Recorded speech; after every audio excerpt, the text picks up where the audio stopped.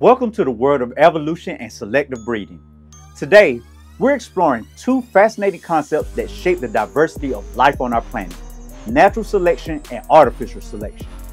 Hey everyone, I'm Jordan Spivey, joined with my dad, Travis Spivey, and if you're new to the channel, hit that subscribe button so you don't miss out on any of our awesome science videos. Also, scan the QR code in the top left corner of the screen to contact us and explore more of our awesome content and material. In today's video, we will explore the differences between natural selection and artificial selection. So let's do this.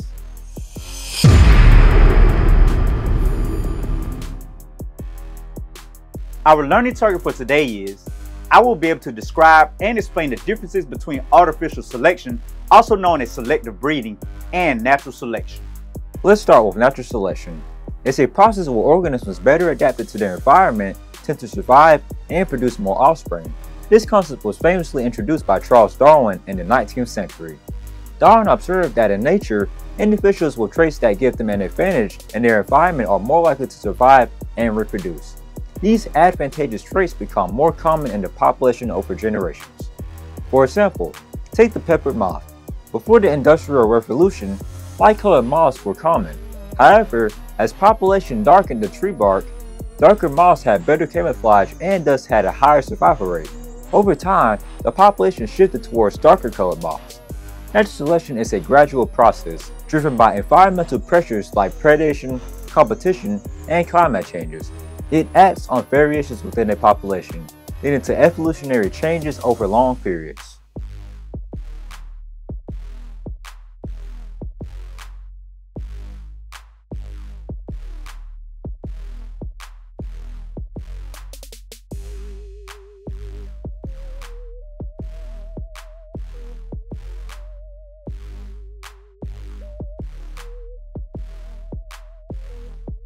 Now let's dive into artificial selection. Unlike natural selection, artificial selection is driven by human choices. It's the process by which humans breed plants and animals for specific traits. Through selective breeding, we've created an incredible variety of crops, livestock, and pets. From the wide range of dog breeds to high-yielding crops, artificial selection has shaped many aspects of our lives. In artificial selection, humans pick individuals with desired characteristics to reproduce. For instance, a farmer might choose the largest and most disease-resistant plants to grow the next generation, while a dog breeder might select for specific physical traits or behaviors. This selective process can lead to significant changes in traits over a relatively short period of time compared to natural selection. However, it often focuses on traits beneficial to humans rather than survival in a natural environment.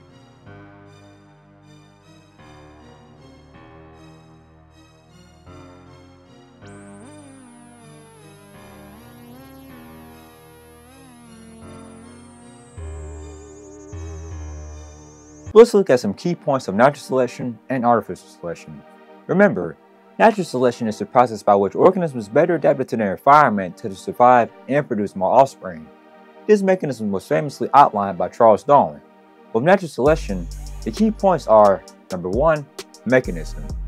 Nature selects for traits that enhance an organism's fitness in its natural environment. This means those with advantageous traits are more likely to survive and reproduce. Number 2, variation. There is natural variation within populations. Some of these variations give individuals a better chance of survival. Number 3, adaptation. Over time, traits that improve survival and reproduction become more common in the population, leading to adaptation to the environment. For example, the long neck of giraffes, the color changes in pepper moths, and antibiotic resistance in bacteria. Now on to key points of artificial selection.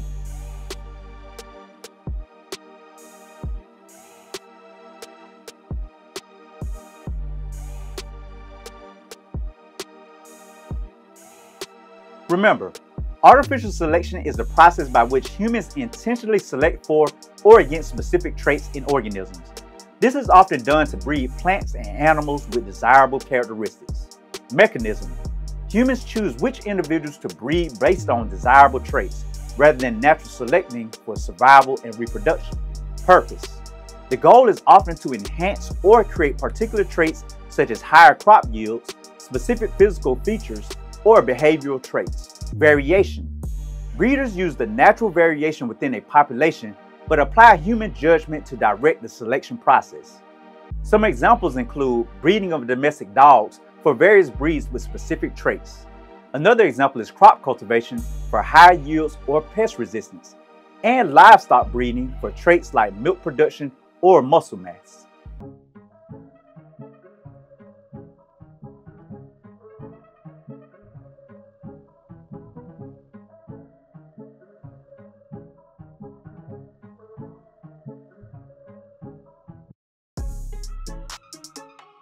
To summarize, natural selection is driven by environmental pressures and results in adaptations that enhance survival and reproduction.